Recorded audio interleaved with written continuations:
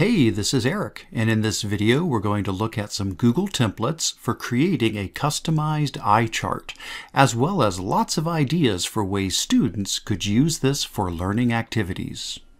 In 1862, the Dutch ophthalmologist Herman Snellen developed an eye chart to help measure a person's vision, which we now call the Snellen chart.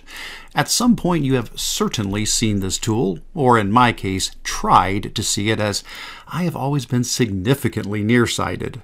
One area of my life where I try not to be nearsighted is keeping an eye out for creative ideas on using technology in the classroom. Recently, when learning more about the Snellen chart, I thought that it would make for an interesting template for student learning activities. So let's take a look at how to get your own copy of the template I made, how to use it, and ideas for student activities using this template.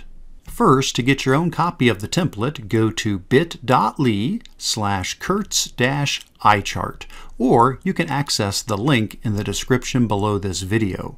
There are two versions of the template. One is in Google Slides, and the other is in Google Drawings. They are exactly the same, so feel free to use whichever one you prefer based upon the tool you like to work with. Once you have a copy of the template, you can do whatever you need with it. For example, you could use Google Classroom to push out copies to each student so they can work on their own.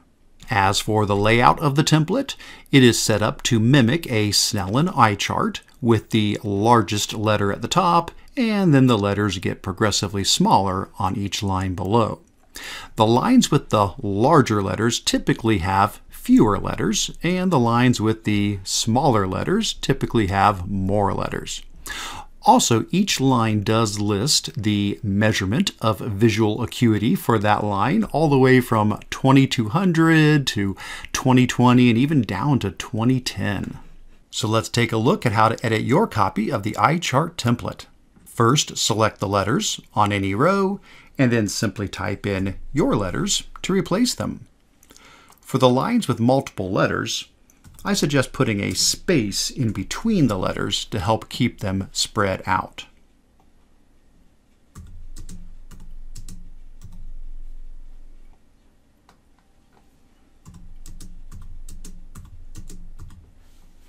Typically, the lines with the smaller letters will have more letters, but there's no specific requirement for the number of letters that you use.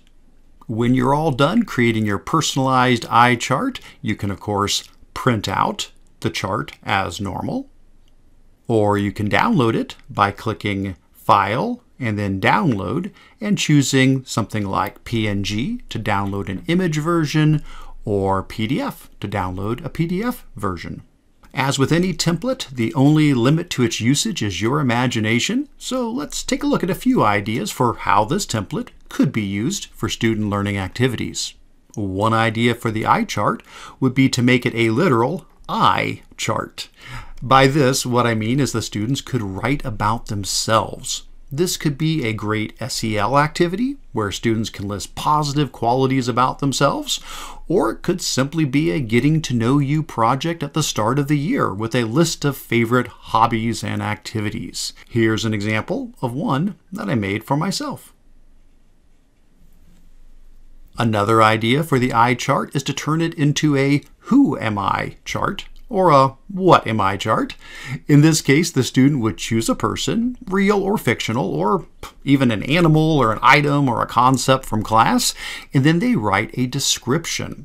Other students would then try to figure out who or what is being described in the Who Am I chart. Here is an example of one that I created. Do you know who I am describing? For another idea, of course, you can always just use the template to simply make a fun poster with a favorite quote. It could be something inspirational or funny or both. Here is an example that I made. And finally, there is no rule that says the eye chart has to have letters. Instead of an eye chart, you could make a pie chart. And that's it. Hopefully you'll find this template helpful and your students will enjoy creating with it. I am sure you will come up with other ideas for how to use this, so please consider sharing your thoughts. I would love to learn from you. And for all the rest of my educational technology resources, be sure to visit my site at ControlAltAchieve.com, follow me on Twitter, subscribe to my YouTube channel, sign up for my email newsletter, and check out my book, Control Alt Achieve: Rebooting Your Classroom with Creative Google Projects. Thanks so much, and take care.